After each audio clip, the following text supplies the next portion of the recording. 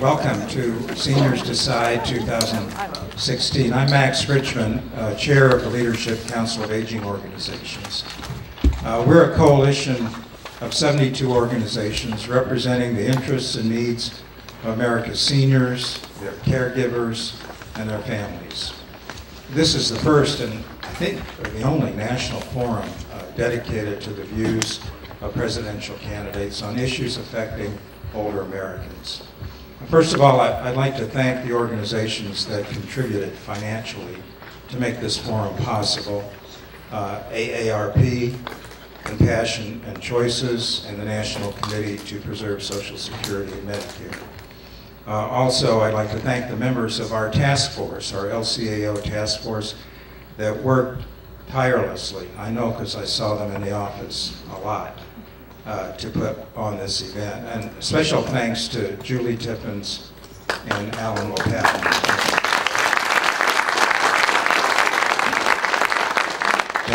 They really made this happen.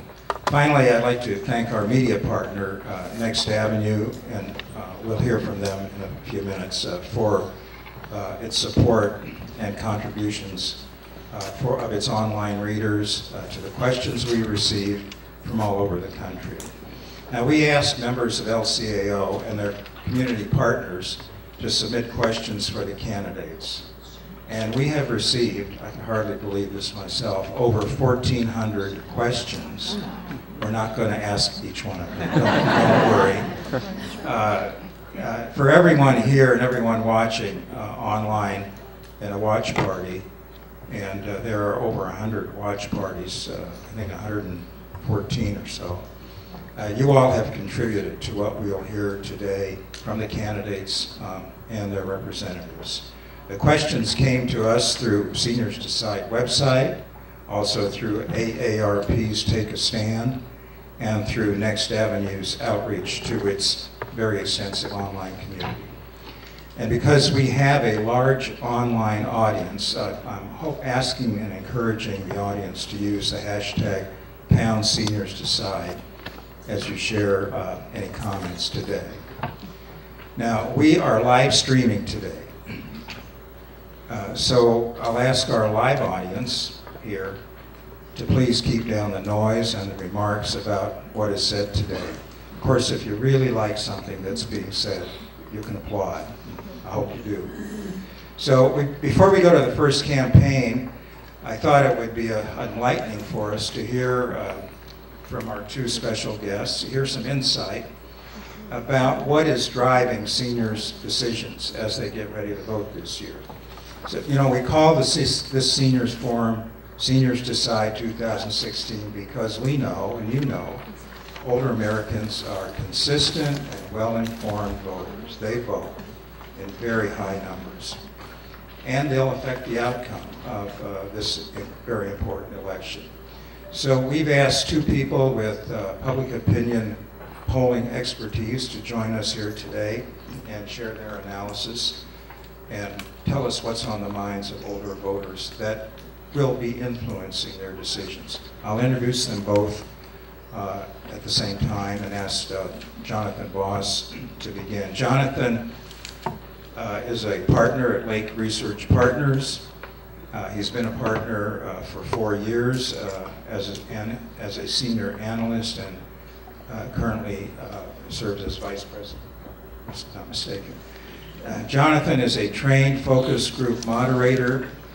He works on a variety of issues for Lake Research, including economic issues, environmental issues, issues involving children's access to public education, and ensuring that people can retire in dignity. Before joining Lake Research, Jonathan worked at Benenson Strategy Group and the Feldman Group and conducted research across the country for a number of congressional and statewide campaigns and ballot initiatives. And Jonathan has provided some very strategic guidance for campaigns, issue coalitions, corporations, and nonprofit organizations, including the National Committee to Preserve Social Security and Medicare. Jonathan's from Orange County, New York.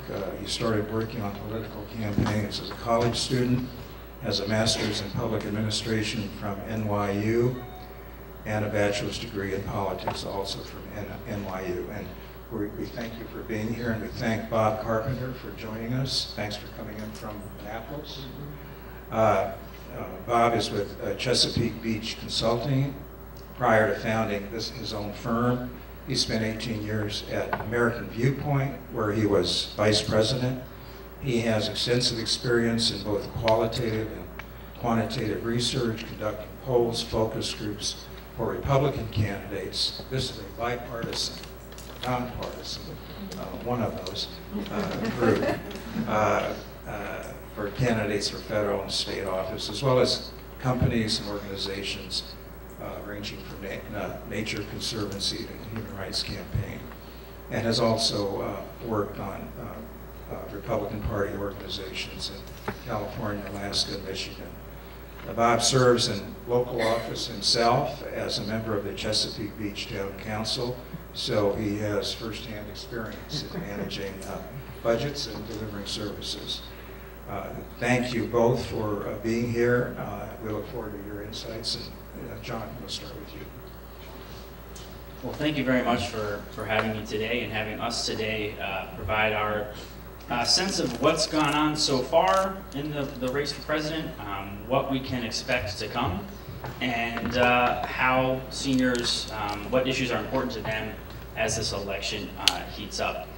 Very happy to be here today on behalf of Lake Research Partners. As Max said, we have done work, actually Bob and I together, on behalf of the National Committee to Preserve Social Security and Medicare for a number of years. So very happy to be here today with a live audience and an audience joining us on the web. So to start, in terms of the Democratic race and what's gone on so far and what's going on, based on what's happened in Iowa and what's happened in New Hampshire, there's a couple clear trends that are emerging thus far. So first, Hillary performs best with older voters, those who care about the right experience for what the next president should have, those who have higher concerns about electability, and those who want to continue President Obama's policies. Those are based on entrance polls from Iowa and exit polls from New Hampshire. She does better with women than she does with men, although Bernie did carry women 55 to 44 in New Hampshire, but she outperformed amongst women compared to men as well. Senator Sanders performs best with young voters. To give you a sense of just how well he performed in Iowa, for example, he won around 84%, 86 between age 17 and 24, 81 between 25 and 29. So the under 30 crowd, 84% went for Bernie Sanders. President Obama won millennials in 2008 as well, and that was very famous as part of kind of the headline coming out of Iowa. 56% of millennials, of voters under 30, voted for President Obama in 2008. So to go from 56% to 84% is a dramatic increase in performance that Senator Sanders did in Iowa. And he continued that in New Hampshire, winning 83% of the vote from voters aged 18 to 29. So that's certainly one of his strengths. Older voters, however, are one of his weaknesses. Among seniors, 55% in New Hampshire went for Hillary to 44% for Senator Sanders. In terms of attributes, Bernie supporters care about income inequality above all else. Being outside the establishment, that is a characteristic in a candidate for president that they want. He gets better marks for honesty and trustworthiness at the moment than Hillary Clinton does, and also those who want the next president to be more liberal than President Obama. So there are some clear cleavages within the Democratic primary electorate that are emerging as this primary campaign goes on. And you know, one of the frustrating things about being a pollster is kind of the expectation that we have a crystal ball. I do not pretend to have one. I don't know who wins this nomination, but in terms of looking ahead, right now I think a poll came out this morning or maybe yesterday from CNN that has Secretary Clinton up 48 to 47 in Nevada. I think there was another poll that had them completely tied. So Nevada, which is on Saturday at the moment, for all intents and purposes, is a tie race. The conventional wisdom holds that for Hillary's success, it's South Carolina and Super Tuesday, for two main reasons. One, the African-American share of the electorate in South Carolina and in the other Super Tuesday states is much greater than it is or has been in Iowa and New Hampshire. To give you a sense, Her favorability among African Americans, 73% favorable, 18% unfavorable. For Senator Sanders, 42% favorable, 35% unfavorable. If you look at the averages of polls right now, she is winning. She has majority support across every state on Super Tuesday, with the exception of Vermont. But things change, as you know. Depending on what happens with Nevada, depending on what happens with South Carolina, momentum will drive the narrative as Super Tuesday approaches. Financially, they are competitive. In terms of the on-the-ground organizing, that will remain to be seen as they head into the Super Tuesday states. I do not have a crystal ball as to what happens there, but definitely stay tuned. Am I finished here? I should not pass on to Bob? Okay. With that, I will pass it on to Bob Carpenter. Well, thank you. Thank you for allowing me the opportunity to spend some time with you. I'm going to get up and move around, if that's okay with the cameraman. Okay. I've got some slides I'd like to show you. Just some historical information about where seniors are in terms of the electorate. And you can see in 1976, which is as far back as I went, 14% were 60 plus. And it's gone to a high in 1988 of 22%. Some of these numbers are 60 plus and some are 65 plus. In 76, 80, and 88 it was 60 plus. All others it was 65 plus. But you can see it's leveled out over the last 3 elections at 16%. So those 65 plus are making up 16% of the electorate, which is a big share and will continue to grow as Americans continue to live longer. I would expect this would continue to increase.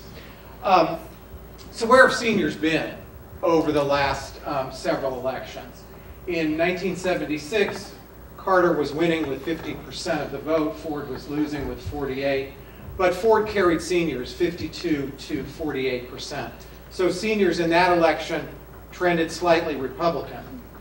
In 1980, Reagan was winning 51 to 41 over Carter, with Anderson at 8% and getting 55% of the Republican vote.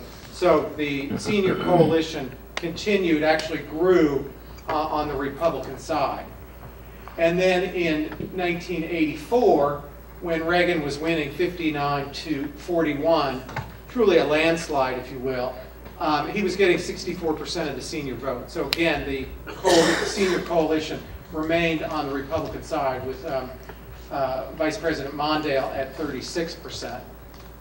Tightened up in 1988 with George H.W. Bush at 51 to Dukakis's 49.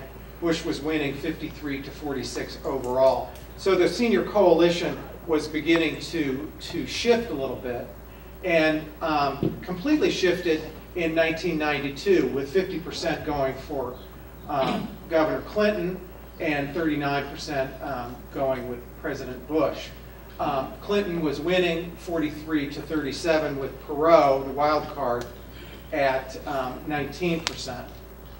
In 1996, Clinton maintained the senior coalition 50 to 44, and Gore held it in 2000 with 51 to 47, with Buchanan at less than 1 and Nader at 2.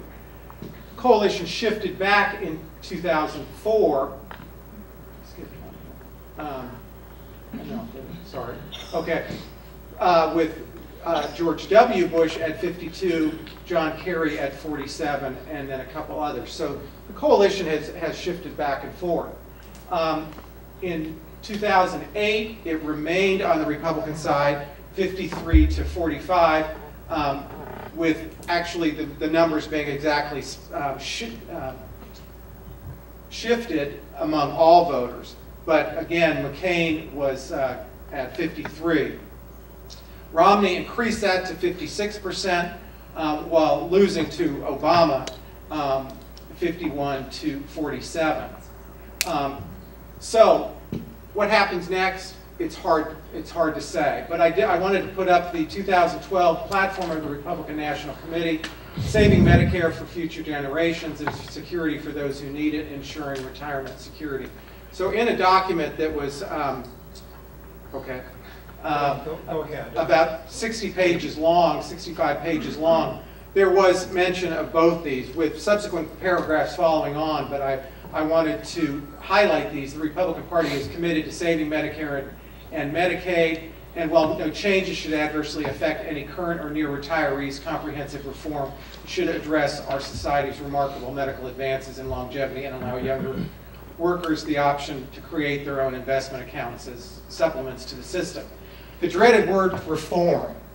Both sides, every candidate needs to be very, very careful how they use the word reform when it comes to Social Security and Medicare. Jonathan got into this a little bit on the percentage of the senior vote in Iowa in the caucuses was 28 on the Democratic side, 27 on the Republican side. So a larger coalition than nationally. And how seniors voted in Iowa. Cruz was winning with 28% to Trump's 24 and Rubio 23. Same basic numbers among seniors, 27, 26, and 22. In Iowa, or excuse me, in New Hampshire, slightly lower numbers, 18% Democrat, 19% Republican, still above the 14% that we saw in 2012 nationally. And how did that break down? Trump at 31, Kasich at 19, Bush at 15, Rubio at 11, and Cruz at 9. Not too different from the numbers among all voters. So what happens next? South Carolina is next on the agenda, Nevada as well. Depending on which polls you believe, the senior coalition could be anywhere from 21% to 64%. The South Carolina Republican House Caucus has it at 64%. I think that's probably high. CBS has it at 21%. That's probably low. It's probably somewhere between the 21 and the 32 of the Augusta Chronicle. But again, you know, we pollsters pride ourselves on having good numbers, but this really shows that if you have a bad sample, you could have bad numbers. So just briefly, coming up next, South Carolina Republican primary on Saturday, the Nevada Republican caucus a couple days later, and then as Jonathan mentioned, Super Tuesday. Will it all be over by Super Tuesday? Very possibly. There's a lot going on the 1st of March. And then we continue on to through March, April, and May. But Super Tuesday is the date to watch, and the senior coalition could make the difference as I've shown they have made in both the two contests that have already been held and the over the last 30 or 40 years, their vote share. So with that, let me stop there, and I think we both look forward to questions. I wanted Jonathan to, I don't think he had quite enough time to finish his presentation, so please go ahead.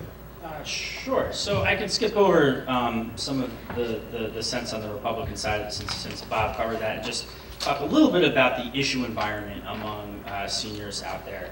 So for the longest time, I guess that's really hard to back up, but for a very long time, the economy has dominated the issue agenda across age cohorts, and that same has been true among senior citizens.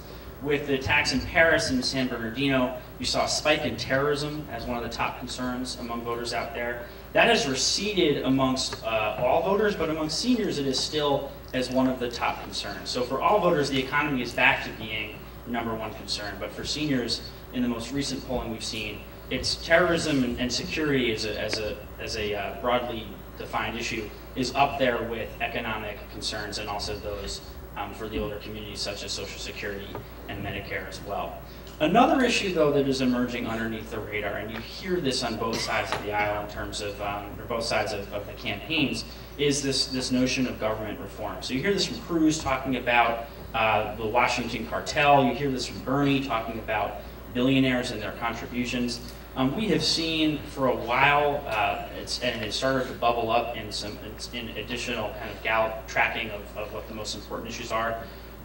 this traction behind the reform agenda and even some of these more process-oriented issues like campaign contributions and redistricting, things that we never thought were, we always thought they were important, but never kind of top of mind, and they are starting to become a little bit more top of mind among the electorate, particularly among seniors as well.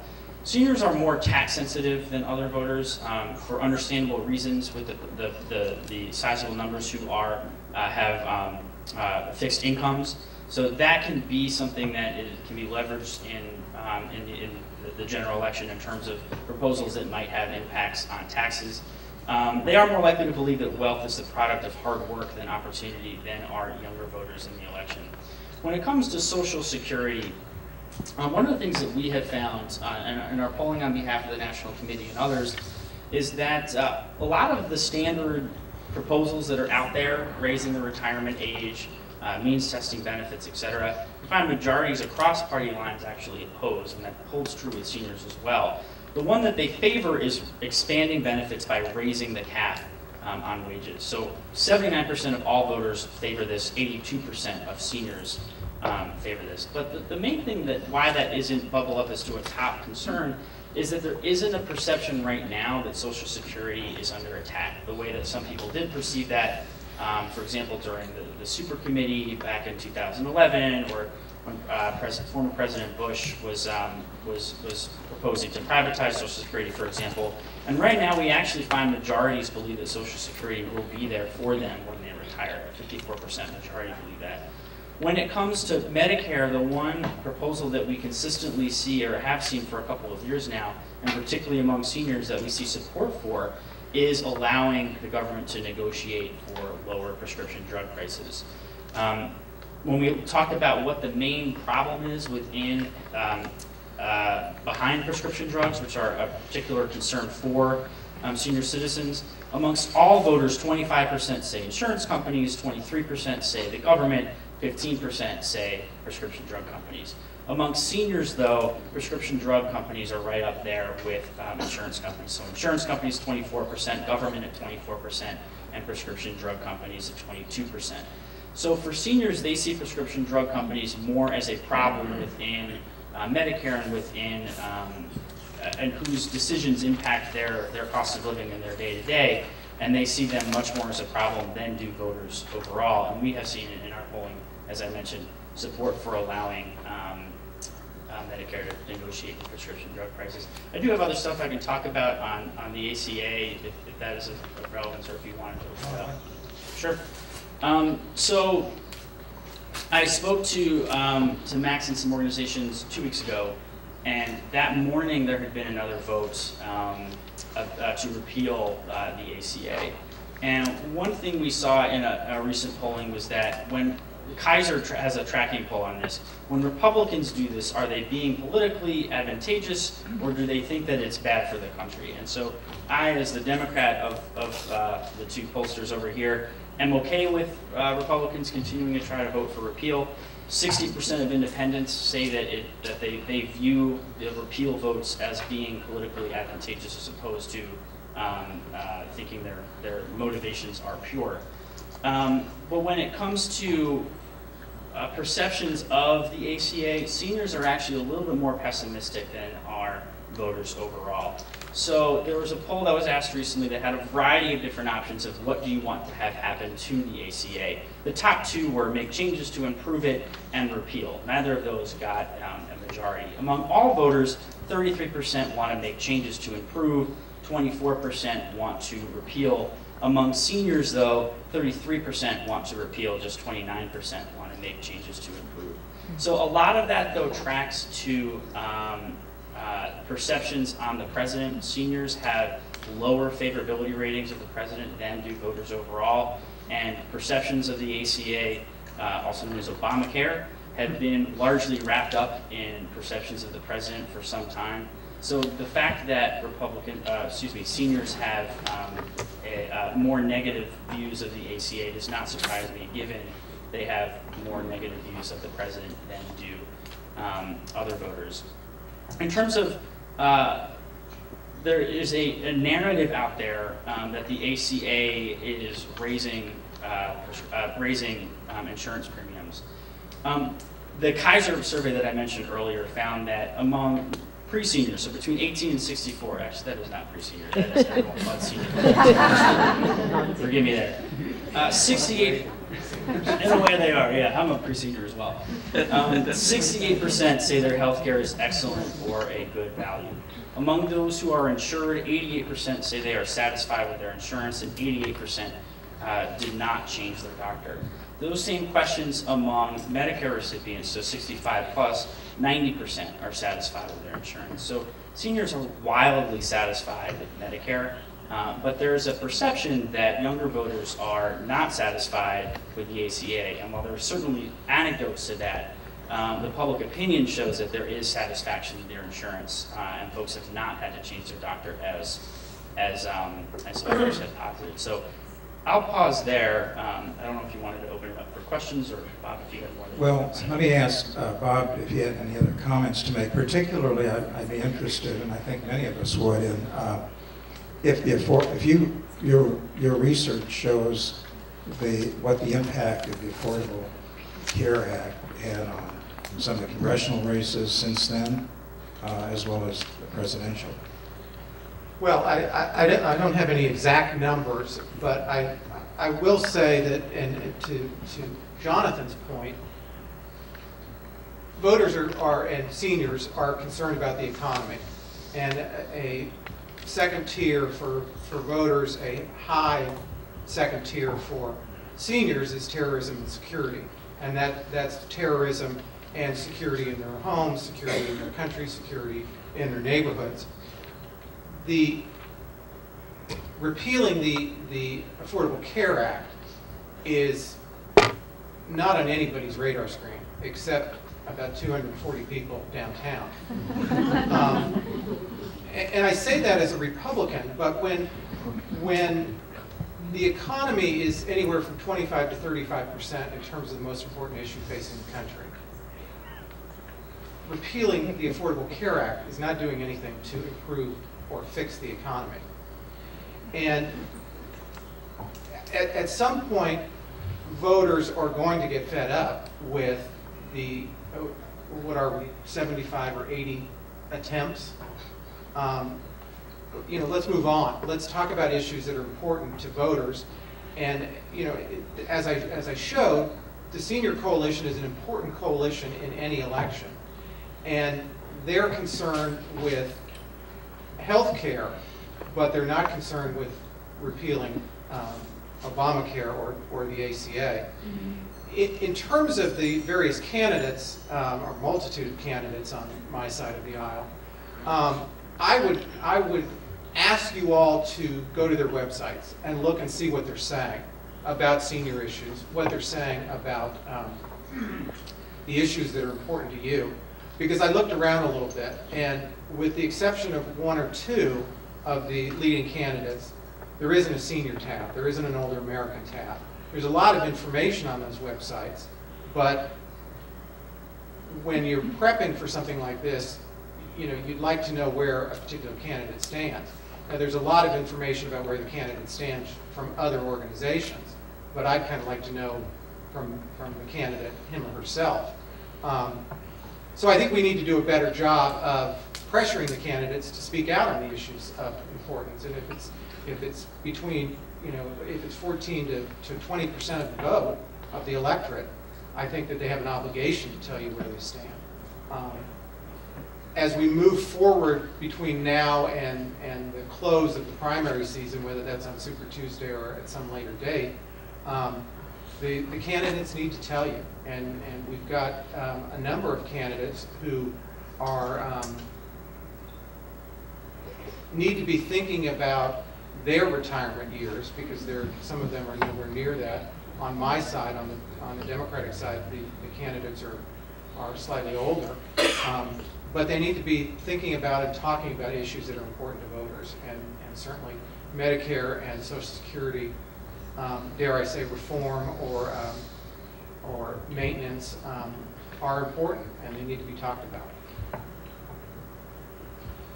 I couldn't agree with you more on the last point. And I think many of the groups here and watching have been encouraging their membership to go to town hall meetings in Iowa, New Hampshire, South Carolina, Nevada, and onward, and ask those questions, because I was very interested in your comment that these candidates avoid talking about reform.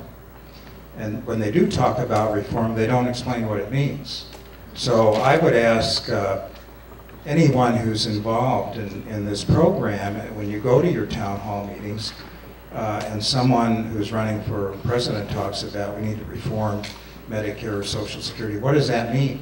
Does reform mean raising the retirement age? Does reform mean reducing benefits? Does reform mean bringing more revenue into the program? You know, and I'm not surprised there are very few tabs that explain this, because I haven't seen that either, which is one of the reasons we're having this Seniors Decide Forum.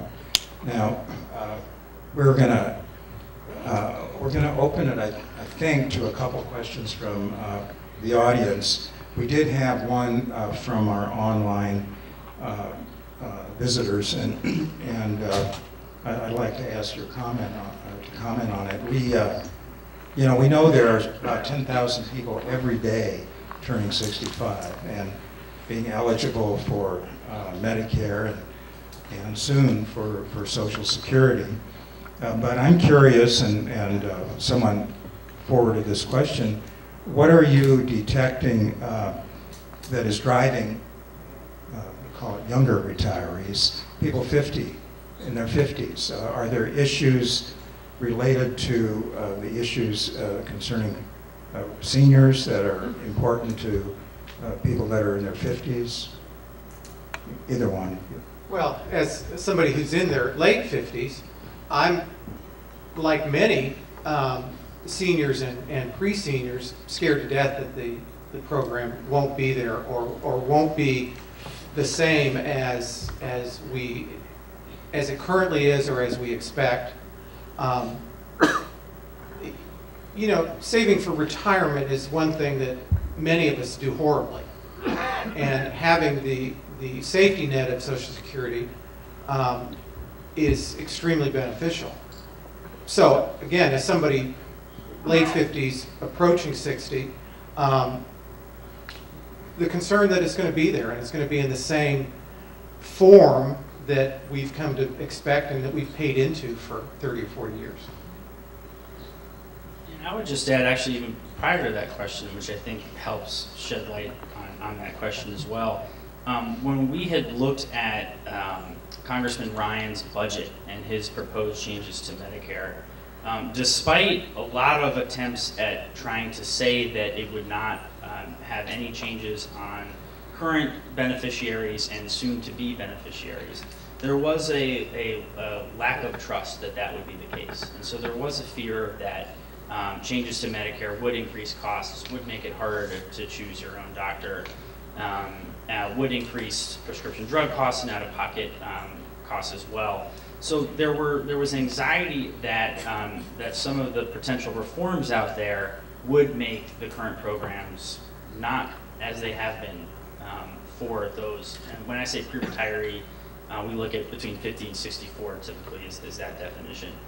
Also, with the stock market, I don't know, 10% down over the past month or two or something like that, and plenty of volatility between, and I am not an economist or a financial advisor, but you know, with China and with, I sound like Donald Trump when I say that, with China, with the oil prices going down and whatnot, that generates some of the additional economic concerns that we see. So the fact that, that the economy has returned to the #1 issue among voters under 65, it's even more important for those who are trying to save for retirement, who see this volatility and the fact that there's not much they can do about it. If they have saved, they've tried, and now things are happening and their nest egg is being threatened. So that those kind of concerns and the fact that they're running out of time to put money away, those kind of concerns contribute to the economic anxiety and contribute to a lack of trust when some of the reform proposals are put forward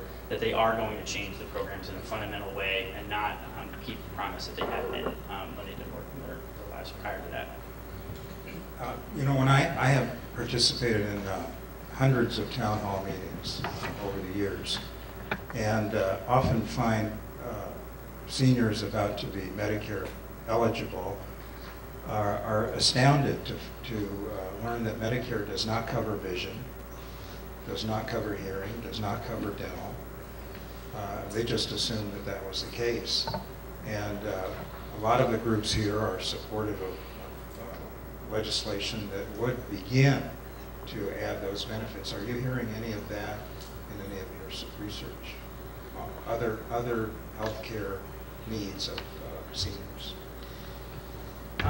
I have not, no. I mean, we have done some work with those with chronic illnesses and their perceptions of the Affordable Care Act, for example, and not to harp back on the ACA bandwagon, but there are many out there who feel very thankful that pills that used to cost them, or treatments that used to cost them $500 can now cost them $5. So there are those out there who now have treatment these are not Medicare beneficiaries that are thankful for that, but I have not looked at specifically that with folks on Medicare or seniors. I have not either. I have not seen any of that. I think that one of the reasons that we as pollsters or we as focus group moderators may not have asked that question or asked that series of questions is that there's so much else. You know, when you're talking about expanding the cap, or when you're talking about raising the minimum age, or when you're talking about reform, there's so much in that bubble to talk about that you don't necessarily have time to get into the expansion in terms of other health needs.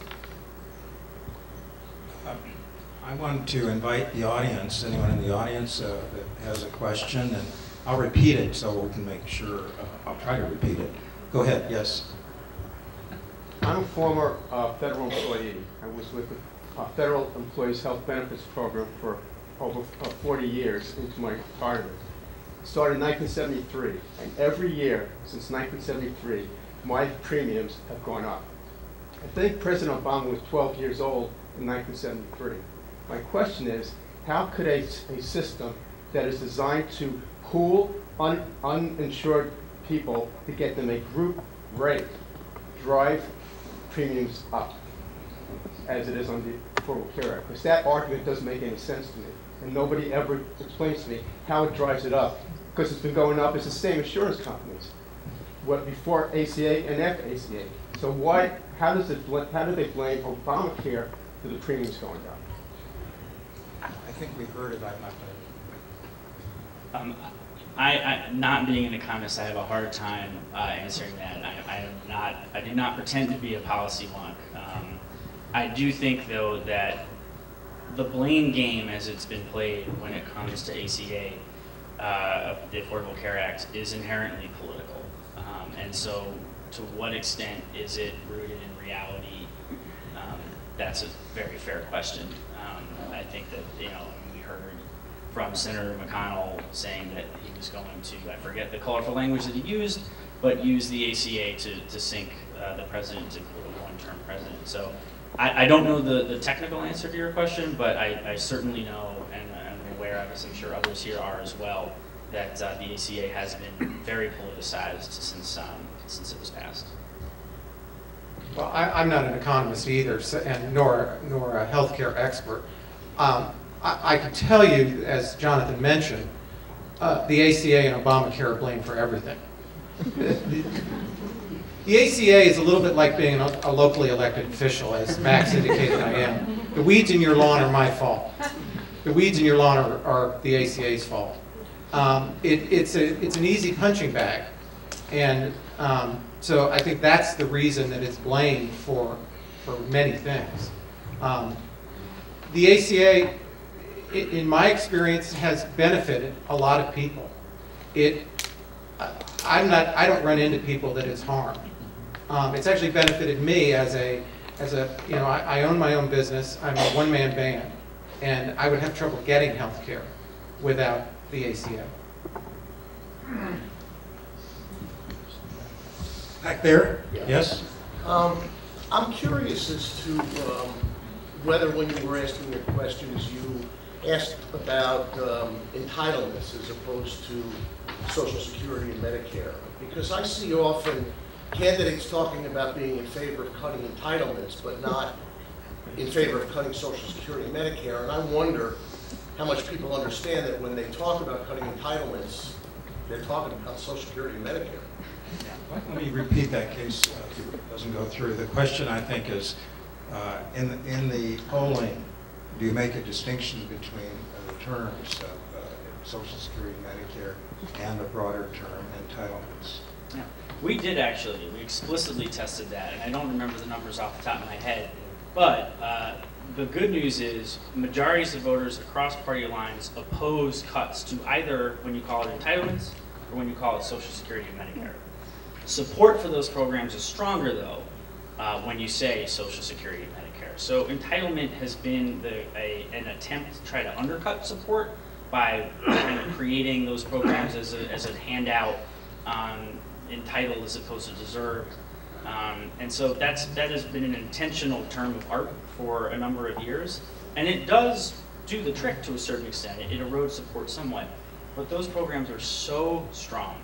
Any politician in America today would love to have the approval ratings that Social Security and Medicare have. And so when you call them Social Security and Medicare, they are much more popular than when you call them entitlement programs. But still popular. Yes, please.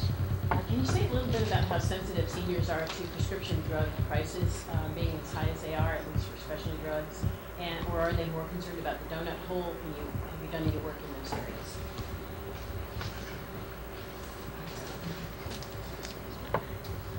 The question was about sensitivity towards prescription drugs, and in particular the donut hole. And Bob and I have not done work specifically on that in recent times. But what I do see in the data that's available out there, regardless of what we've asked, is that there is a greater sensitivity to those costs. So that's when you get these anecdotes of seniors buying drugs from Canada, for example, because when you're on a fixed income and the prices go up, what are you going to do? So I mean, it came clear in the data when we were preparing for this that it is prescription drug companies they are perceived to be a larger part of the problem among seniors than they are among other voters, and the cost of prescription drugs is of a greater concern for seniors on fixed incomes than it is for other voters as well. And I would just add that issues like that, which are fairly fine-pointed, tend to rise in the numbers as we see them around an event. You know, the guy that bought the company, I don't remember his name, and raised the cost 400 or 500%, and now is, you know, a guest at some state or federal institution. We would have seen an increase in numbers in terms of the concern or the unfavorableness around that.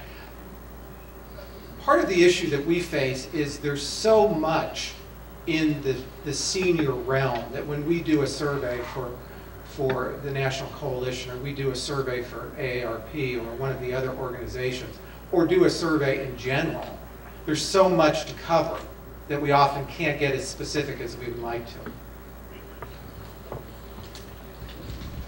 Yes, back there. Hi. Medicaid is also such an important part of the mix for older adults, and so many are unaware of the importance it plays in access to long-term services. I'm wondering if Medicaid even shows up as kind of registering in the older voter kind of issue bit when you guys talk to them. A little bit. It is. The question was about Medicaid and whether or not it comes up in the conversation with seniors. And it is popular. It is somewhat confused with Medicare among some folks. But the Kaiser survey that I've mentioned to you a couple times, when they were asking about what are the most important issues, 64% said the cost of health care, Medicare 61%, Medicaid 55%. So that's still important, and these weren't asked pinned against each other, you gotta pick one. So 55% of people saying that Medicaid is important is still much, that's a very strong number. But relative to Medicare, relative to the cost of health care, and that I think my gut tells me that that's a little bit just based on low information about the program relative to Medicare, which more people are familiar with. I would just add that Medicare and Medicaid are important, as evidenced by the paragraphs of the 2012 Republican platform. The opening sentence, the Republican Party is committed to saving Medicare and Medicaid. So it's on, maybe not an even par, but it's certainly up there in terms of importance, I think, to both parties. We'll take a couple more back in the way back. It seems that the long-term care and caregiving are the real calamity facing most older people and their families, but it never shows up. Is there any evidence that there's a latent issue there and a framing that would bring it out of the woodwork? We always talk about Medicare, but it's really the long-term care costs that are nailing the money. Sure. So some data that I've seen, and it is admittedly dated, but long-term care is certainly important. Perceptions of it vary, though, based on the type of care. So nursing home care is the least favored compared to home care or group home care, for example. So I mean, their concerns about that are to ensure that the caregiver has been vetted, that they've gone through a background check, that they have proper training and proper qualifications. So it is, when we ask about it, it becomes a concern. It's something that does register.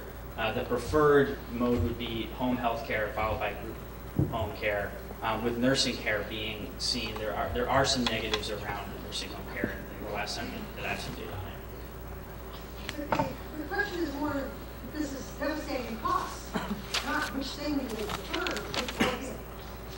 You prefer the guillotine or the shotgun. It's a terrible outcome either way. So is there a way that people are beginning to notice that this is a calamity for families? That's a great question that unfortunately I don't feel knowledgeable enough to answer in that level. The level is about the question's about do people know about the cost of long-term care and to what extent does that generate concern? And I don't know the answer to that. I don't have any data to back up what you're asking or what you're suggesting. I think it's a matter of when you face it, it's a concern. The same as when you have Medicare and you go to get a hearing aid, or you go to get glasses, or you go to get your teeth fixed or cleaned. Then it becomes a concern. Then it becomes knowledgeable. But at this point in time, I'm not sure that the average American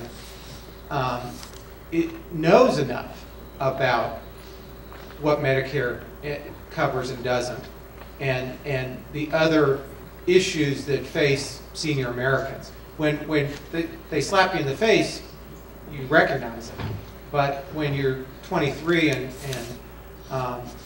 you know, living life, it's not something that you live or that you're concerned about, because unless you've got senior parents or grandparents that you're experiencing that. But again, to the point I made earlier, there's so much in the senior realm that, you know, we could do a 2-hour survey and not even brush the surface of issues that older Americans are facing every day.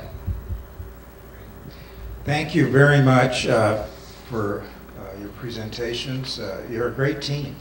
We've used both of you, and you're a great team. Thank you. Let's give them a round of applause.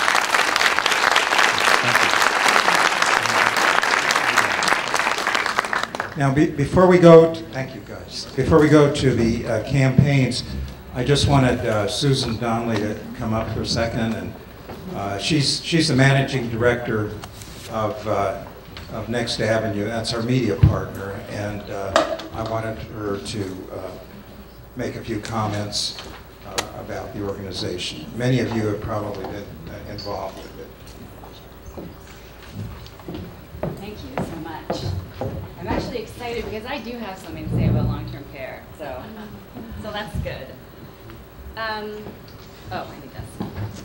So thank you so much for for letting me be here today. I'm really excited. I'm just going to talk a little bit about a survey that we recently fielded at Next Avenue, asking our readers what matters to them in the election. I should first say, for those of you who don't know yet, Next Avenue is the first and only public media website designed to serve the needs of older Americans. So every day we're part of the PBS family, and every day we're publishing articles and resources and surveys to help our readers navigate their path as they age. So we've got millions of folks who are part of America's booming older population, who are part of our readership. And so, you know, we're really thinking about them on a day-to-day basis. These are the issues that matter to them, the issues that we're talking about matter to them every day. They're not academic for them, and they're not part of a vague future. They matter right now, and they're going to matter throughout the next administration and beyond. So that's why we took the time with the financial support of the SCAN Foundation to survey our readers. And I'm just going to talk a tiny bit about what we heard from our 3,400 respondents. So first of all, it won't be a surprise, 98% of respondents are planning to vote. So they're seniors and they're engaged. I should also say that Next Avenue readership is slightly younger than the definition of senior we've been using today. They're 54 to 65 primarily. We also have some older folks. We also have some younger folks. But so when we asked them if aging issues would be a factor in their voting decisions, they unanimously said that it would. Not unanimous, 67% said that aging issues would be a factor. And 73% told us that they don't think presidential candidates are paying enough attention to the issues that matter to older Americans. And that is why Next Avenue is a media partner for this event. Our readers want to know where the candidates stand. We talked about that a little bit before, and it's events like these that are part of making that happen. So we're really excited to be able to share with our readers what we learned today. So in addition to sort of knowing generally that aging issues matter, we drilled down a little bit deeper and talked about a few specific issues. And what we heard across the board is something that I think echoes what we just talked about, which is two issues really rose to the top for our readers, those being healthcare and financial security. They told us this in several different ways. They were asked to rank issues in terms of what matters most, and also significantly in narrative comments. They told us really time and time again that they're concerned about their personal economy and the security of their quality of life. So one example that I think reinforces what we were talking about earlier regarding drug costs, 94% of respondents said that they support government finding ways to manage or reduce drug costs. So that's right there at the nexus of healthcare and personal finances. And that thing continued. We think a lot and write a lot about long-term care at Next Avenue. For about a year and a half now, we've been publishing an ongoing special report about long-term care issues. So Next Avenue readers are pretty well informed about these issues, and they do recognize long-term care costs as a significant risk to their personal finances. We did a related survey in October, and about 6,000 respondents told us that a quarter of them were, or only a quarter of them, were confident about their ability to pay for their long-term care needs, and majority supported policy options to help Americans finance long-term care. So on this survey, we drilled down a bit more, and we found that the majority of respondents supported expanding Medicaid to cover long-term care costs. And they also wanted policies to incentivize personal savings for long-term care costs. So again, the variety of issues we asked them about, healthcare and financial security, really rose to the top. And the last thing I'll say about what we learned from our readers, and I think it may be the most powerful thing we heard, is that they don't want to be thought of as a single-minded, self-interested voting bloc. They told us time and time again when we asked them to back out and think about other issues outside of aging-related issues that matter to them as they'll be making their voting decisions this fall. And aging-related issues came in 5th. It was behind the economy, healthcare, climate change, foreign policy. In narrative comments, they told us other issues that they felt like were more critical. So they do care about aging issues, but not exclusively. And the reason why, they told us, is because they really care deeply about the future and future generations, their kids, their grandkids. They're scared for their futures, and they care about those issues as well.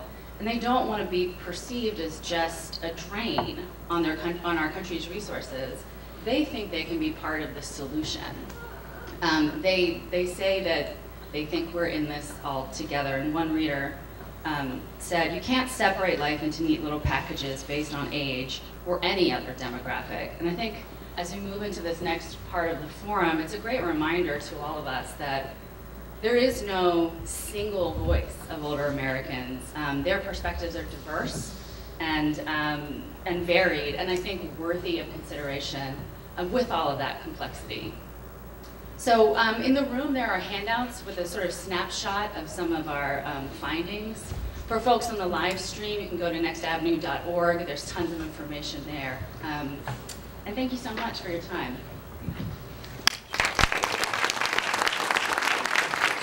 Thank you so much. Now we're going to move on to the candidates portion of the program. Hello, Congressman. When we started working on this, we sent a letter of invitation on November 24th to everybody that was running for president. There were a few more running than there are today, but everybody got a letter. And we followed up since that time. It's been about 3.5 months with many, many phone calls, emails, tried to contact campaigns. Governor Kasich and Senator Sanders, recognizing the importance of the issues impacting seniors, accepted our invitation. Now, all of the other campaigns declined to participate, and I was going to say that that speaks for itself, but since it speaks for itself, I guess I don't have to say that, right? Anyway, Governor Kasich of Ohio, Republican candidate for president, is represented today by former Congressman Tom Davis. We're honored to have you here, Congressman. Congressman Davis served 7 terms in the House of Representatives, representing the 11th District of Virginia, just not too far from here. And before that was a member of the County Board of Supervisors. He served in the House with Governor Kasich, who chaired the House Budget Committee, I believe at the time you served with him.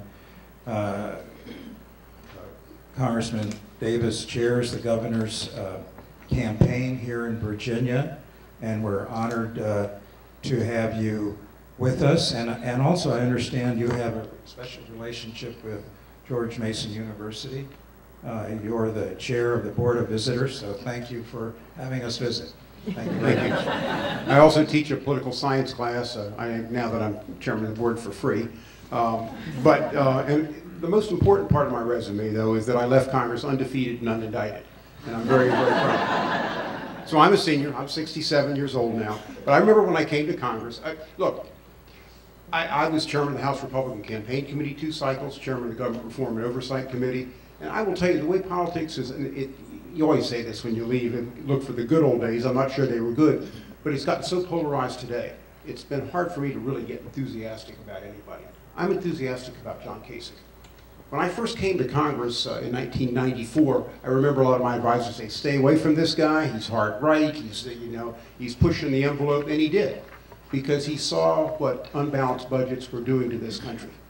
the rising deficits at that point were putting in jeopardy our long-term programs, the safety of Social Security, the safety of Medicare, but more importantly, the burden it was going to leave on our children, and our inability to do other things in government as we started paying more and more in interest on the national debt. And as chairman of the Budget Committee, John pushed the envelope, but you know what? We reached a deal with the Clinton administration in 1997, and we had 4 years of balanced budgets. And when he left Washington and left Congress, again, he left undefeated and unindicted too, to leave for the private sector, he left us with projected budgets as far as the eye could see, and the new Congress and new president came in and just, it kicked it away between wars, between tax cuts and all these other things as it added up and continued government spending. It went away, and now we're at the point where we can't do a lot of things we'd like to do. By 2020, or 2022, the Congressional Budget Office says we will be paying over $1 trillion a year out of current revenues just for interest on the national debt. What does that do to our kids? The first $1 trillion of taxes coming in goes to pay for the party that's gone on in the last 30 years. It's not fair, it's almost immoral. And somebody has to come in and try to straighten this out. Well, John Kasich has made this a part of the very fiber of who he is. So he was out in the private sector for a number of years. He came back, was elected governor of Ohio 6 years ago. Took on a Democratic incumbent and defeated him and was reelected. The voters of Ohio reelected him by 30 percentage points 4 years later. But what did he do? When he came into Ohio, it was an $8 billion deficit. They weren't sure they could even make a payroll at the end of the month. The economy was down, revenues were down, they had commitments that the state just couldn't make. John Kasich made some tough decisions in his first year in office, and his numbers plummeted. But as I said, 4 years later, he was reelected by 30 points, which tells you something about he used the capital he had from his victory to make the tough decisions that had to be made. And the end result is that $8 billion deficit has turned into a $2 billion surplus today. They have added to the rainy day fund. They've added 400,000 net jobs at a time when Ohio was losing jobs before he came. He's put the welcome mat out to business, and whatever you think of business, you can't fund important programs without a tax base. And he recognizes that one of the major jobs of a corporation or a president is to attract capital, to attract business there so they provide the jobs and provide the tax base so that we can do the other things that are important to seniors, to young people, and the like. The problem with a lot of these presidential plans right now is their numbers just don't add up. When you take a look at them, you look at independently how they get scored, their numbers are way off. They sound great. We're going to give you a free education, or we're going to do this, or we're going to do that. But you have to pay for these things in the end. And as the old Fram oil filter guy says, you can pay me now or you can pay me later. And when we pay you later, we don't make these decisions today. Really, the odds down the road, the options get smaller and smaller and more severe. And it particularly hurts people who are on fixed incomes. It particularly hurts students who are trying to get a start in life. And John Kasich understands this, but he doesn't just talk about it. He has done this. Today, as I said, a $19 trillion deficit projected to go by 2022 to over $1 trillion, which will be 40% of the budget will be lifted up on interest on that debt. That's not just because of the rising debt, it's the fact that interest rates are so artificially low today. The problem is masked, and we don't expect them, at least the Congressional Budget Office doesn't expect them to stay there forever. John was on the Armed Services Committee for 18 years. He is a defense hawk. But he also recognizes that the Defense Department has a lot of money that they're spending maybe in inappropriate ways. So he led the fight in Congress against the B-2 bomber when they were trying to get that funded and scrapped most of the funding of that, saying we didn't need it at the time, but we could use our money in other ways. So he's not afraid to stand up to special interests when it makes sense. But if you don't balance your books fiscally, nothing else works. John Kasich hasn't just talked about it, he's done it. He's done it across party lines. And if you listen to his rhetoric today, he's his own man. You take a look at the Medicaid funding in Ohio. He took the Medicaid funding, and he's under assault from every other Republican running against him for taking money because it was, quote, part of Obamacare. Frankly, he made it OhioCare, his own program. He used it to help premiums for people who couldn't afford it otherwise, and he opened up a lot of nursing home beds for people who otherwise wouldn't have qualified, rather than just saying, we don't want to take that money because we don't like the source it came from. I think he's got not just the courage of his convictions, he's been butting up against the establishment all his life, but he's made things happen. He's one of the few people I can be enthusiastic about, and You can't see him here today, but if you're Monday, he'll be at George Mason campus in Fairfax at 10 o'clock. And you're welcome to come out there. He's going to be doing a town meeting there. And I think I'll stop right there and open up for questions, Max. Thank you so much, Congressman. I'm going to ask the audience to pose some questions, but I was very interested in your comment about Governor Kasich's approval of Medicaid expansion, because he's taken a tremendous amount of flack on the campaign trail for that. And I think he makes one of the most compelling cases I've heard for why that was a good thing to do for Ohio, and I think it'd be a good thing to do in a lot of other states as well. But I wonder, can you say anything about whether the governor would be amenable to changes in the Medicare program, not Medicaid, but in the Medicare program, that would allow some support for long-term care services and long-term care supports? That issue came up with the... Well, if you look at what he did in Ohio, is he put part of that money toward long-term care, toward not necessarily having to put people in hospitals and warehouses, but to let them have home care, which in many cases is cheaper. And they were able to do that with the additional money there. So I think you have to look at the total situation. I don't want to put words in the governor's mouth, but I know they were able to care for more people in their home. They put more into long-term care as a result of one of the ways that they utilized that Medicaid money in Ohio. But let's face it, Medicare is going to have to be changed. It is not sustainable growing at 7% a year. And people who look at you in the eye and say, we're going to put more into it, they won't tell you where they're going to make the cuts, because there isn't anywhere at this point. We're going to have to make some tough changes. The one thing he said is the people who are currently receiving it are going to continue to receive it. We're going to try to do this in a common sense way that makes sense. And if you want to know what a person's going to do, look what they've done. And I just invite you to look at his record in Ohio, look at his record, not just for seniors there, but for all groups. He was a Republican who got 25% of the African American vote, which is pretty high for a Republican these days. He got a huge minority vote out of other groups within the state. He's a very, very inclusive governor. He recognized that America is a very diverse country. We need to respect, I think, people from different backgrounds and different views and bring them in to the equation of solving problems and not just having them solve on one side of the table. Because you don't get your best outcomes when you only have one side of the table. Everybody needs to be a part of this, and I think that's been his decision-making process from the time he worked with Democrats to balance the budget to his time as governor of Ohio. Thank you very much. One other question I wanted to ask you is, and this is an issue that I think is especially relevant to Republican candidates. It involves cutting taxes. And as you know, there's a tax on Social Security benefits for individuals making above $25,000 a year. That threshold has been the same for over 30 years. And there is some talk that we've heard here in Washington of adjusting that threshold, because more and more people are being brought into it, and I think not necessarily intentionally, but lifting that threshold would in fact be a cut for taxes for some seniors receiving Social Security. And I wonder if you have any insight on the governor's approach. I've not talked to him about this, so I don't want to misrepresent it, but I would say that initially when they started taxing this, he opposed it. If you remember back to his record to Congress in the Balanced Budget Act of '93, which taxed these, he opposed it at that point. Look, seniors are not, as you've learned from the polling, not a monolithic group. But there are a lot of people who live on fixed incomes, and when you retire, we're living a lot longer than we used to, hopefully, at least in my case. And as a result of that, you know, with COLAs have been held down and everything else, I think he recognizes the burden that puts on a lot of seniors of just being able to survive. So I don't know I haven't talked to him about it, and I don't want to misrepresent where he would be on that, except that when they initially taxed these back in the '93 Act, he opposed it. Great, thanks. We'll take a couple questions for Congressman Davis. Well, let's get a couple zingers out there. I'm sure you'll have. Years. Go ahead. Yes, ma'am. The defunding of Planned Parenthood.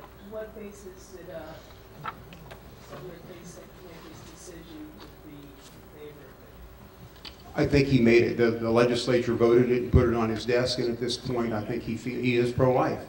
And I think for that reason, he signed the bill at this point. I think if they had decoupled it, that might have been different, but he signed the bill. Yes. Already about a third of elders live alone with no family, and about half have no actual assets beyond Social Security. So when they come up against those illnesses that you'll get when you get old, there's nothing to turn to except Medicare, which doesn't cover the long-term care costs or the caregiver issues. Why aren't any of the candidates developing some policy around this and what the government takes? Well, Medicaid is also an important component of that if you go into Well, nursing. yes, but you don't want to be that poor. You know, that's down to nothing. So, Well, that's right, but when you cut that funding, you're even below nothing, is what would be the better way to put it. And I think the only Republican candidate who took the Medicaid money and recognized what this could do for people for people who met that need level. In addition to that, I just note that you take a look. I don't have the specifics on what he did in Ohio with their health care plan, but there's a recognition of being able to keep people and having home visits sometimes being preferable to having to move people into institutions. These are tough issues. I know he favors more money on Alzheimer's, that we have not made the investment in this that we have in some other diseases. And long term, that's one of the fastest growing costs that we have in the system. Caregiving is part of that, but more importantly, I think science holds the key in some of these areas to being able to break those locks and make it easier. Ohio has a program called Passport for people who are not yet Medicaid. That's keeping people out of Medicaid. They also have a news program trying to figure out how to take care of people who are newly eligible. It seems like you would start talking about some of those things. Some are maybe not so good, but Passport looks like it works pretty well. Yeah, we've told him that. It probably just doesn't play that well in a Republican primary, to be honest with you. Yes, ma'am. As a former elected official back in Texas, I appreciate anyone that steps forward to run for any office. But my question is, you mentioned that he's interested in cutting Medicare in areas. What is his plan in cutting that? Because as seniors, we paid our price, and we hate to see some deep cuts, as I would think a GOP is willing to do. Well, And privatizing Social Security, which I'm totally against. Well, first of all, the cuts are increases, and I don't know what you do. You're going to have to revamp Medicare. You can't sustain a program at 7%. In Medicare Part B, frankly, people didn't pay in ahead of time. Medicare Part A, we paid into. Medicare Part B, not so much. I don't know what the specifics are in terms of what he's going to try to do. I know they favored Medicare Advantage has been something that they've championed. It has had success in some areas. It's, I guess, a level of controversy. But I think, I don't have any more specifics on that and the talking points on this to say, except to say, to look you in the eye and to just be able to say we're going to be able to continue and sustain this funding, there won't be any other programs left. And so we're going to have to take a look at that. The good news is Social Security is easily fixable if we act now. But the later that we act on that, I think the more difficult that gets. Any other questions? Yes? Hi there, Congressman. What do you, maybe you're not able to speak for the governor, but do you know the governor's position regarding private investment of Social Security funds? I don't think, I've never heard him speak in favor of that. I will just say when I was in the House, I didn't think it was a very good idea. And you take a look at where the markets have gone, it doesn't look like a very good idea today. Gotcha. The reality is I think we don't get the return on the Social Security we'd like to get. But if you were to make that transition, I always put it this way. The Social Security I will get, and I opted to take it when I'm 70 and not now, my kids are paying for. What my mother got, I paid for. And what her mother got, it was paid by her generation just because government has borrowed so much of this through the years. Something that Governor Kasich opposed when he was in the House. He thought there should be a lockbox. That this was basically sacred money that people were putting in today and we shouldn't be spending on other things. Administrations and Congresses elected to do otherwise. So I guess to get to your question, we recognize that there are going to have to be changes to the system, but unlocking Social Security is relatively easy in terms of what the options are, and the faster we act, I think, the better options we're going to have. If that's not, I'll be happy to respond if you want further response on that. Yes. Governor Kasich seems to offer a little different tone than his competitors, sort of a kinder, gentler tone. How in heaven's name does he expect to garner votes if he doesn't start calling people names? I'm telling you, that's who he is. And I think he's at peace with himself, that you run with who you are, not who people want you to be, or to try to take down the other guy. If you look at his gubernatorial races and everything else, I think there's a big spiritual part to the governor for those of us who know him. And that's just comfortable with who he's being. And this is a rough and tumble world, and I guess it's tough to be that way. But let me just say this, at the end of the day, you don't reach agreements with the other side when you're sitting there undercutting them and calling them names. There has to be a respect for other opinion. Nobody has all the solutions. And in the diversity we have in this country and the different lenses with which different groups view the world, we need a government that's going to be inclusive, that's going to tackle the tough problems instead of kicking them down the road. We have kicked these problems down the road for so long, though, they get tougher and tougher and tougher. On energy, on the environment, certainly on the budget issues. Nobody wants to make a tough decision. He has tackled these decisions head on whenever he's been given the keys, but he's done it in an inclusive way because that's the only way you get the good answer. When you do it with one side and you exclude the other side, you get what you have with Obamacare today, where one side stuffs it down the other and the other feels, well, we have to change it and get back. It doesn't work that way in Washington. I think that's who he is, and it's who he's going to continue to be, win or lose. So we'll see what voters say over the long term. But I hope you'll consider him on March 1st here in Virginia, and in what other states are watching as he runs it. You can make a great statement about positive politics with a vote for Governor Kasich, and maybe change the culture of the political climate the way it is today. Thank you. Can I ask you one final question, Congressman? You brought up the issue of the COLA. We were talking about the tax on Social Security. As you know, there's no COLA this year, 2016. There was zero COLA 2010, zero COLA in 2011. And I think a diet COLA the year before that. Yes, the COLA wars. That's what we're talking about. But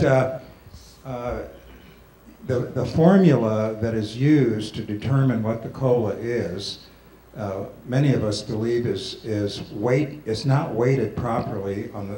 If the point of a COLA is for the Social Security check to keep up with inflation, the formula should take into account the kinds of things seniors rely on, goods and services that they rely on, not so much a wage earner like gasoline, which has had a great impact on inflation, not helping seniors that much who aren't driving to work and back every day. So my question, and I will bet that at the town hall meetings the governor has, if he asks a group of seniors, how many of you believe that the cost of living has not gone up for you in the last year, they'll laugh because they know that's not true. So do you think the governor, and perhaps you could encourage him to look, at least be open to examining an alternative formula that would be used to determine what the COLA is, that looks at those items that seniors rely on, if that's the purpose of the COLA?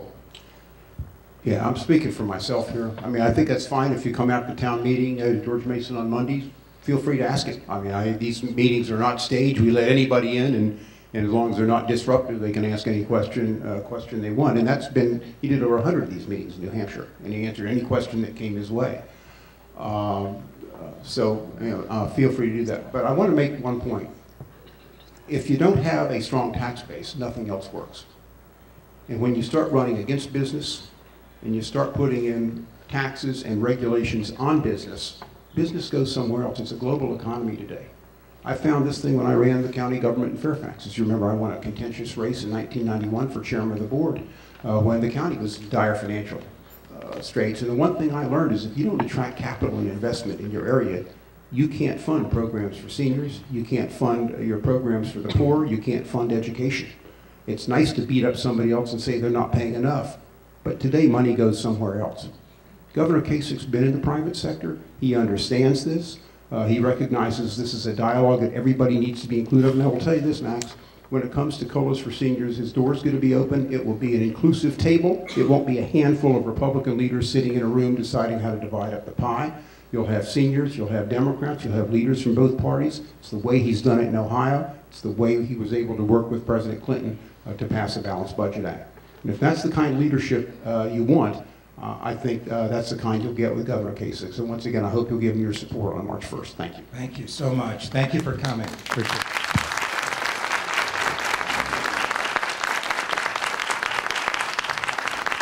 Now, I think we're going to take a 5-minute break. No, we're going to go right ahead.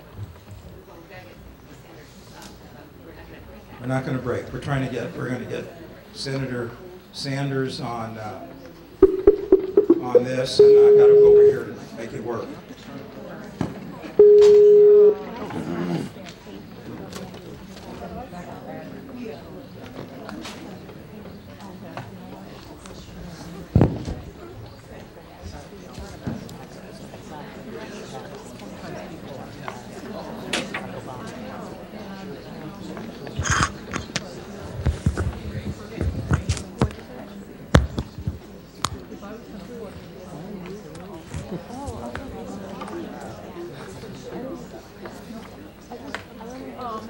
Hello, hello? Testing, testing. Talk to me.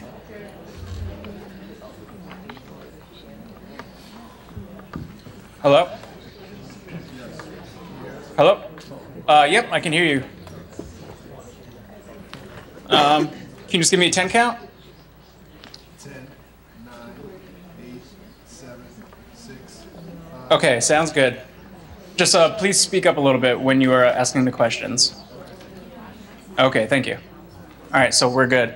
It's clear and it's loud, but Okay. I just, That's the loudest it goes. I just want to make sure he's comfortable with the actual level. Yep. Okay. So the mic's off? All right.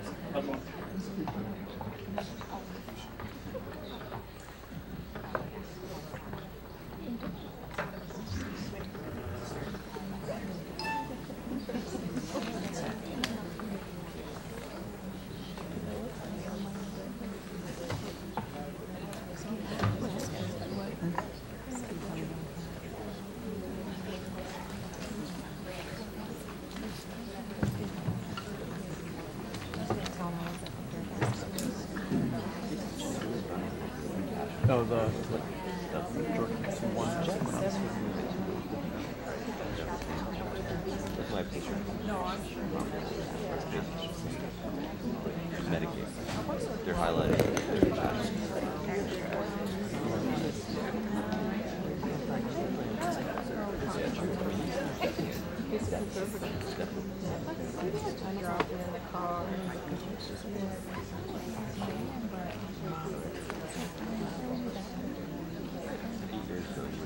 Very conservative.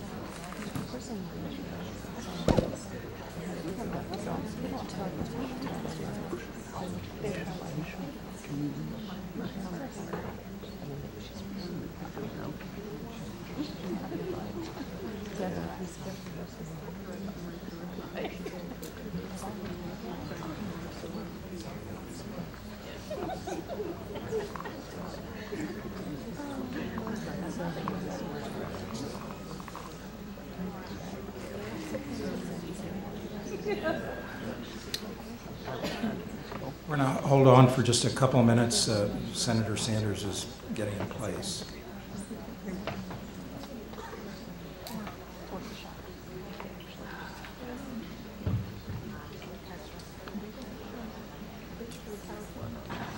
I don't know if you're as amazed as I am that this actually works, but I'm hoping it does.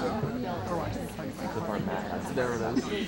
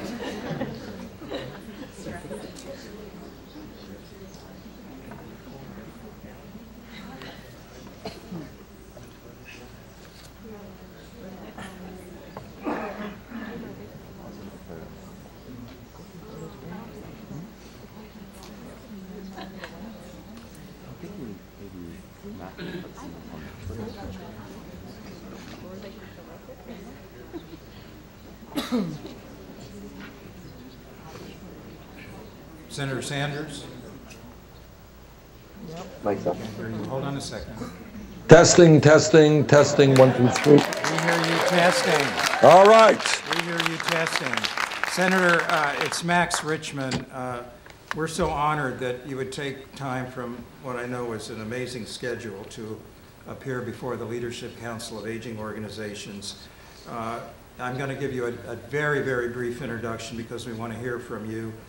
Senator Sanders, as we all know, has had a long, distinguished public record of service as a U.S. Senator, a U.S. Representative, Mayor of Burlington.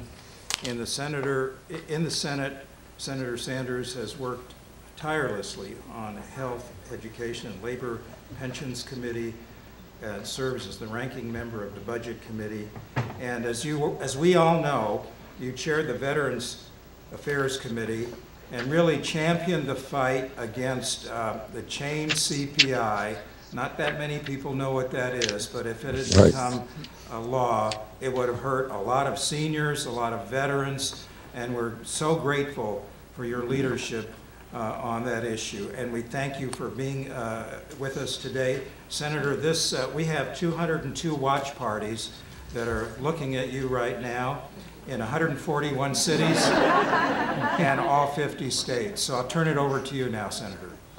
Well, Max, thank you very much for moderating this important event. And let me thank all of the organizations and the people who are participating in it. One of the disappointments, frankly, that I've had in this campaign is, for whatever reason, and I just don't understand it, issues pertaining to seniors, issues pertaining to disabled, media attention that they should. Don't know why that's so. So I'm really glad that we're going to have this discussion today. There is no question, but we have a major, major crisis in this country in terms of the needs of seniors, disabled, veterans in general.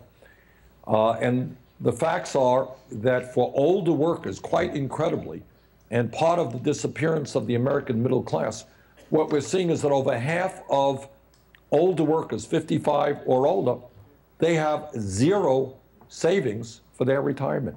Zero savings for their retirement, which tells me that we have got to be very aggressive, not only in continuing the effort to stop Republicans from wanting to cut Social Security, but in fact what we have to be talking about is expanding Social Security benefits.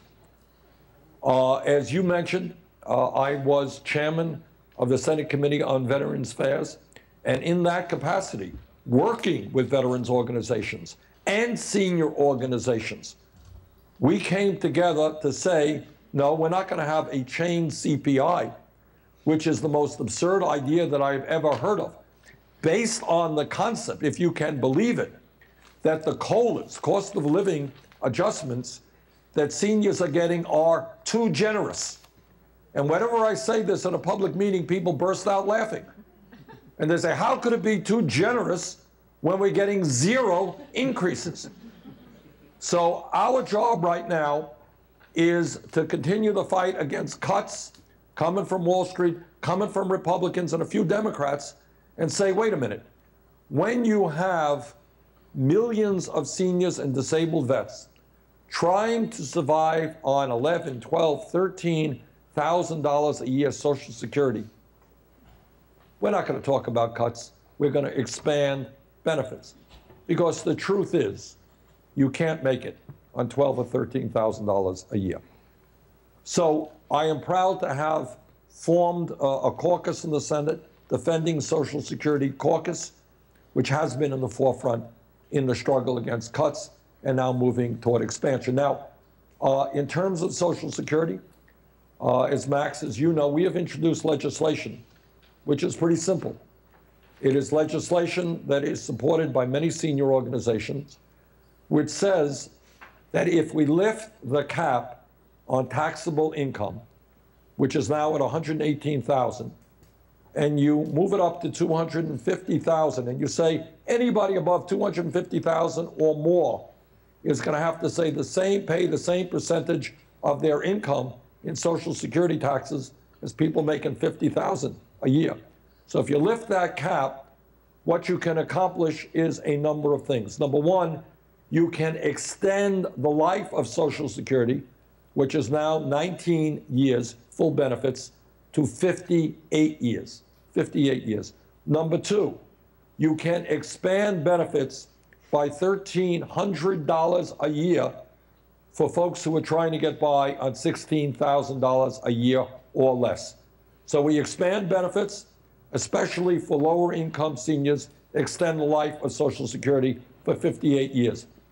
What our legislation also does is something that I've been working on for a very long time, going back to when I was in the House, is say that the way we determine COLAs for Social Security is really unfair. We have one breadbasket which applies to 18-year-old kids as well as 90-year-olds in terms of their purchasing practices. And that's crazy because older people disproportionately spend money on health care, prescription drugs, basic needs. You know, 20-year-olds are out buying electronics, they're out buying flat screen TVs. Those prices actually have gone down. Prescription drug costs have gone way, way up. So what we need is a segregated index to determine what seniors are spending. And when you do that, my strong guess is that there will be higher COLAs for seniors, which is in fact what is right and what they need. When we talk about Medicare, you're looking at somebody who has vigorously opposed Republican efforts to voucherize, privatize Medicare. The idea that we would give a senior a check for $8,000 or $9,000 a year and then say, okay, you got cancer, you got heart disease, you're 90 years of age, you can use that $9,000 check to go out to the private insurance market and get what you can. Well, when you're 90 years of age and you're dealing with heart disease, you're not going to get very much. Everybody knows that. It is a disastrous idea. In fact, my view is not only should we not privatize Social Security, but what we should be doing, privatizing Medicare or Social Security, what we should be doing with Medicare is expanding it and allow the United States to join the rest of the industrialized world and provide Medicare for all, a single-payer system. So we need improvements in Medicare, no question about it. We need to expand benefits in Medicare.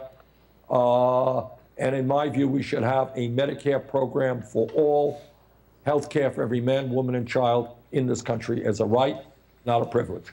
Third issue that I have been working on really hard for a very, very long time, and that is the incredible ripoff of the American people by the pharmaceutical industry. This, to me, goes beyond politics. It goes beyond healthcare. It is a moral issue. Right now in America, our people are paying by far the highest prices in the world for prescription drugs. Way back in the 1990s, late 1990s, some of you may recall, I took a busload of Vermonters, folks from northern Vermont, mostly women who were dealing with breast cancer. I took them across the Canadian border to Montreal.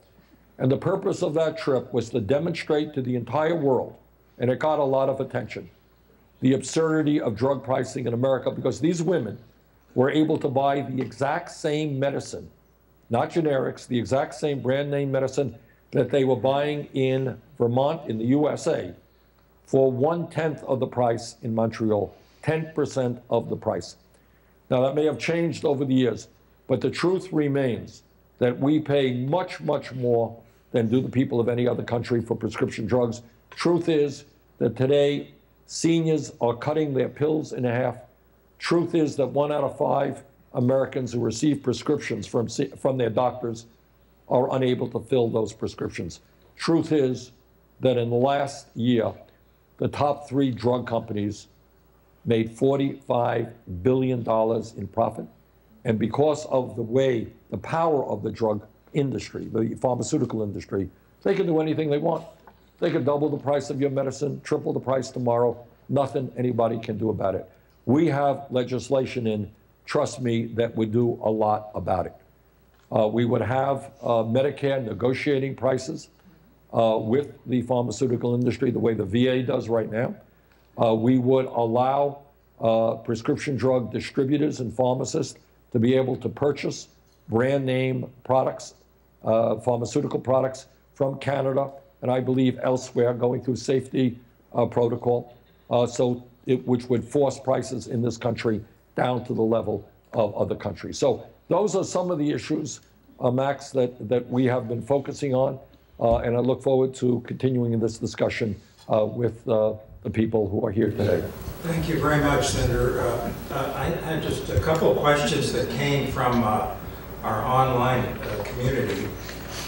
I've heard you talk a lot about Medicare for All, and I'm wondering if you would consider in your expansion of Medicare for All adding coverage. As great a program as Medicare is, as you know, it does not cover vision, dental, hearing, things that are pretty important to the health and safety of seniors. And what is your view on that? I agree with that. I mean, we are talking about, when I talk about Medicare for all, what I am talking about is providing comprehensive health care coverage for all Americans. Last that I heard, hearing issues is part of what health care is about. As you also know, I have been very cognizant and have been in a leadership position about dealing with dental care in this country. Again, it is an issue that gets almost no coverage. I have introduced the most comprehensive dental legislation in the history of this country, which would make it far, far easier for the American people, seniors and others, to be able to get affordable, quality dental care. Dental care is certainly part of what health care is. Thank you, Senator. We have another question from our online community, and as you know, we are facing a crisis with Alzheimer's that is devastating not just to families, but to our healthcare system overall. And can you talk a little bit about what you would do to hopefully aggressively support efforts, research efforts to address this awful disease? You know, one of the absurdities with regard to Republican legislative priorities is they are very anxious to give huge tax breaks to billionaires. They see no end in the need to increase funding for defense or go to war here or there or the other place. But when it comes to research and development for serious medical diseases, Alzheimer's being one of them, cancer being another, somehow or another they think that what makes sense is to cut funding for the NIH and other government agencies that have been so successful over the years in developing therapies for serious health issues. Look, in terms of Alzheimer's, not only are you right in saying this is a terrible, terrible disease in terms of what it does to the individual, but it is also a terrible disease in what it does to the families. What you have is daughters or husbands no longer able to work full time, or are spending substantial sums of money trying to provide care for their parents who are suffering with Alzheimer's. This has a huge impact on the economy, on people's income, both in terms of making less money and then spending more money. So clearly, I think we have to address this issue in at least two basic ways. Number one, you're right, we need more research into the causes of Alzheimer's and doing the best that we can to treat this terrible disease. Number two, we need to provide protection and support for caregivers. I think this is an issue that has not gotten the kind of attention that it deserves.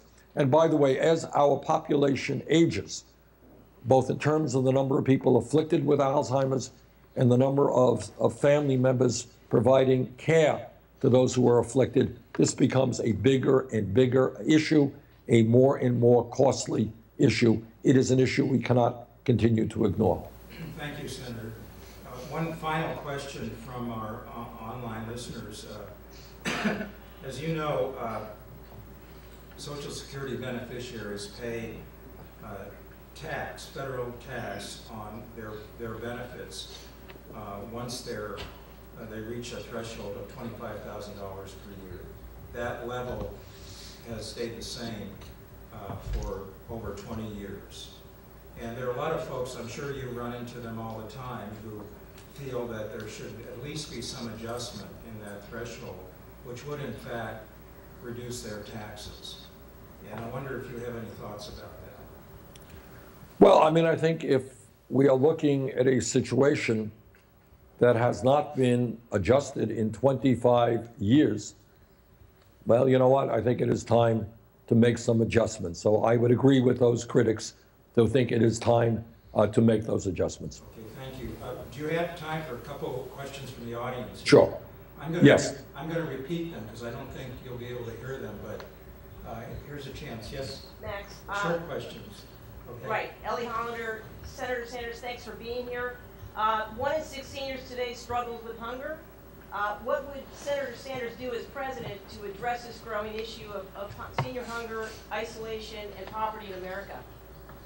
Well, I am the former, thank you for that very important question. And again, it pains me that these are not issues that we are discussing anywhere near the degree to which we should. I am the former chairman of the subcommittee that dealt with the Older American Act.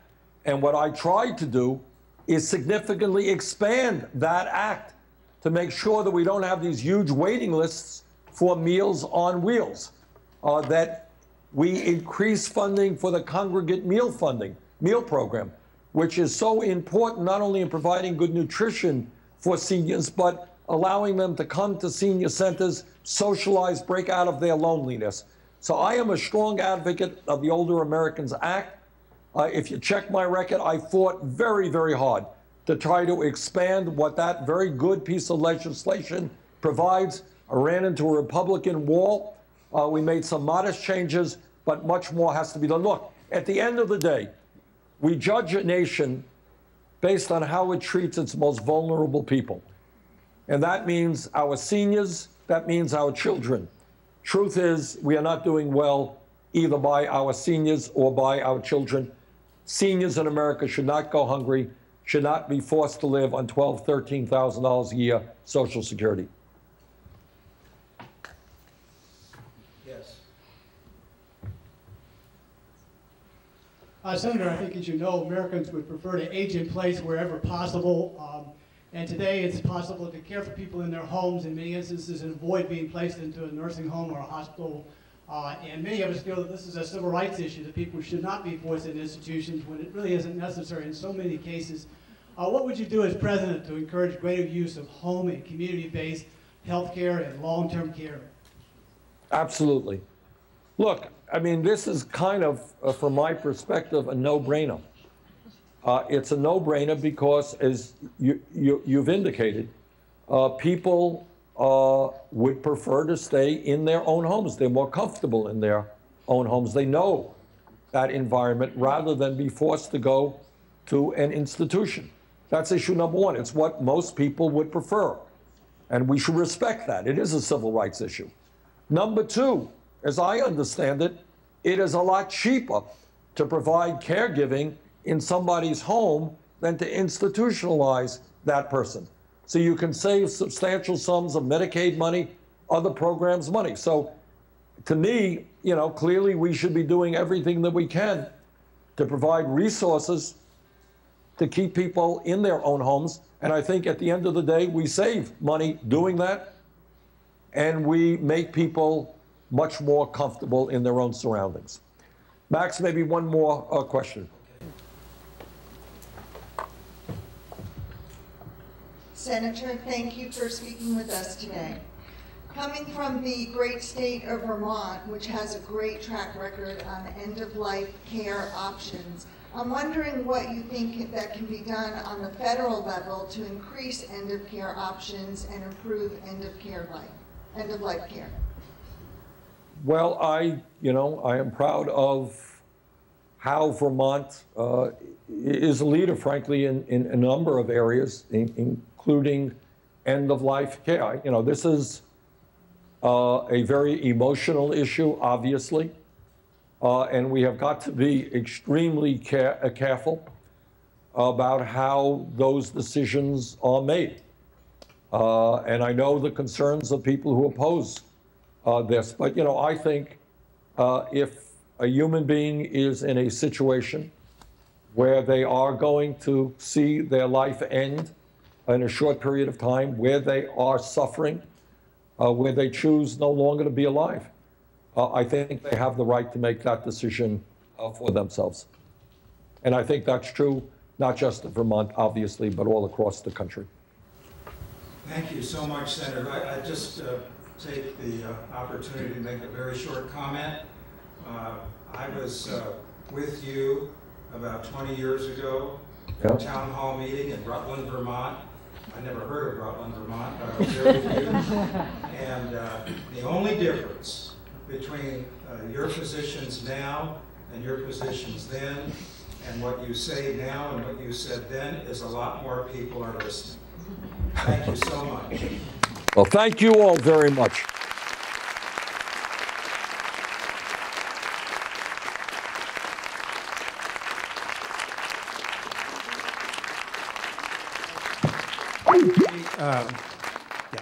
Thank you all. We're going to wrap this up. I just wanted to once again thank the, I think the sound cut out, Julie tells me, so I want to make sure the sponsors that helped us make this possible, AARP, Compassion and Choices, and the National Committee to Preserve Social Security and Medicare were acknowledged. And I also want to make sure that all of you, I wanted to thank all of you for all of the questions that were sent in, and the people that are here.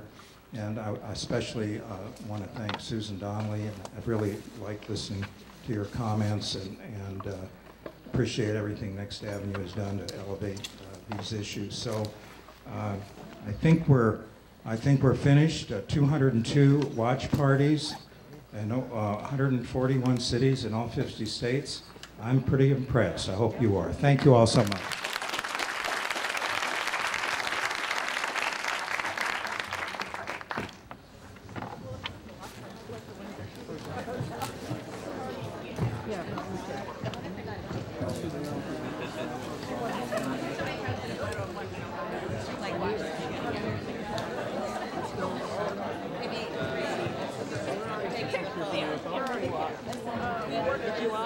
Oh, I saw your theory. I saw the lanyard. We're with the postal workers. Oh, okay. Yeah, we're in the building. How many people are there? In our office, we have 2 more in DC. The downside, I was thinking the middle section. Right. Yes. Which I gotta do before we vote. I think we passed it.